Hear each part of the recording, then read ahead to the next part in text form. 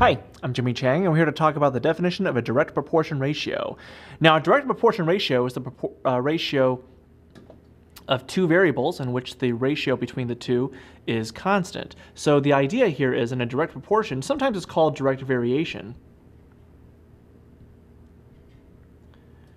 You have a situation where you have y is equal to, for example, kx. Now, there is a kind of a non-fraction relationship between the variables per se. You have y equals kx. Y and x are your variables, and k is the constant of variation. Now, what makes this a direct proportion ratio is that the ratio of the two variables is going to be constant. Now, here's how to illustrate that. If you have, let's just say y is equal to 3x, for example. I'm going to use a specific number for k just for illustration purposes. If you divide both sides by x, you're going to have y over x is equal to 3.